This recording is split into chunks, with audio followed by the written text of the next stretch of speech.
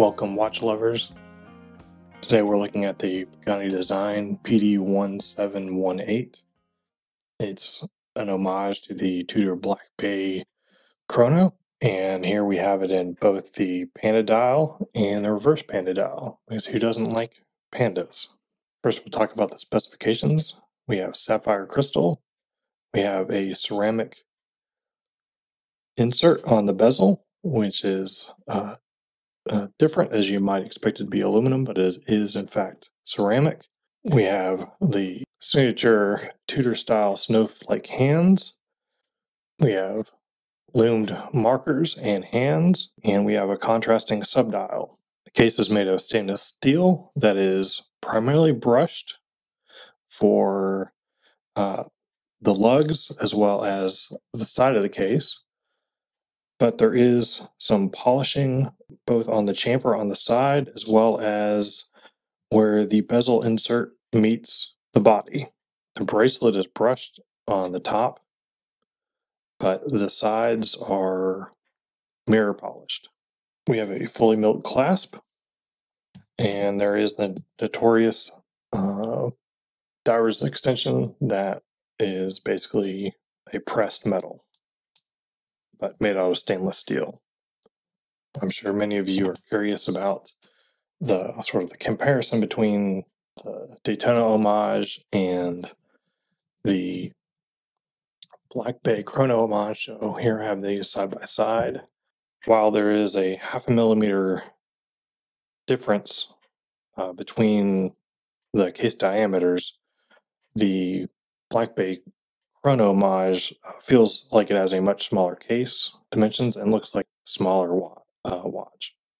In addition, we have sort of the comparison here between the Reverse Panda dials and the Black Daytona Homage.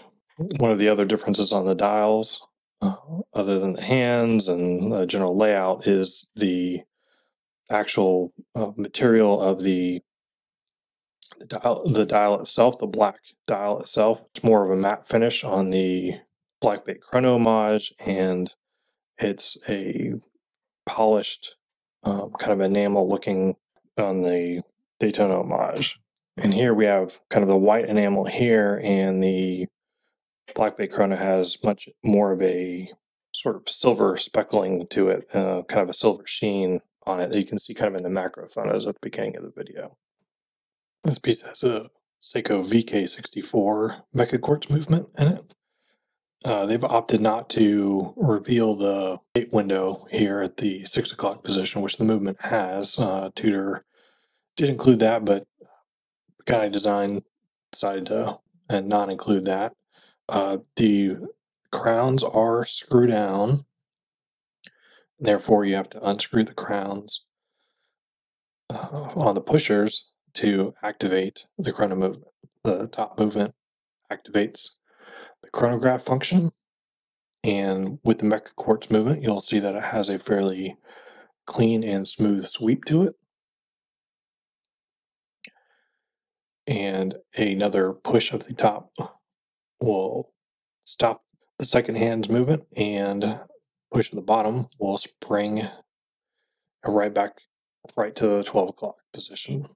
Of course, this being a chronograph function, some people do complain, of course, that the snowflake hands are large and can obstruct the reading of the subdials at certain times of the day, of course. And while it might be a valid point, I think the trade-off for the snowflake hands is a welcome one, and I certainly appreciate the legibility and quick reading of snowflake hands personally.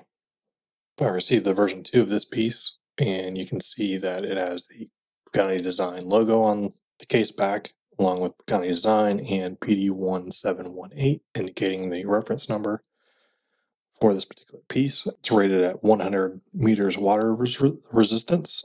While of course I have not tested that, I would certainly only potentially trust that if the screw down crowns are in the lockdown positions. It has female end links, so it will fit a little bit more snugly against your wrist.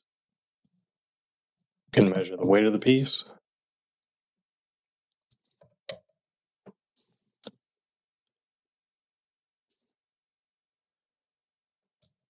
And for those that are curious, the Daytona Homage is about 132 grams, size for my 7.5-inch wrist. Let's see, the case diameter is about 39.5. And one of the nice things about this model versus the Tudor Blackbait Chrono is the thickness of the case is actually less on this Homage watch versus the Tudor, which is a thicker piece. 20 millimeters here for straps that you could potentially swap out, and measuring the lug to lug, trying to take into account female end links somewhere in the 48 millimeter range or so.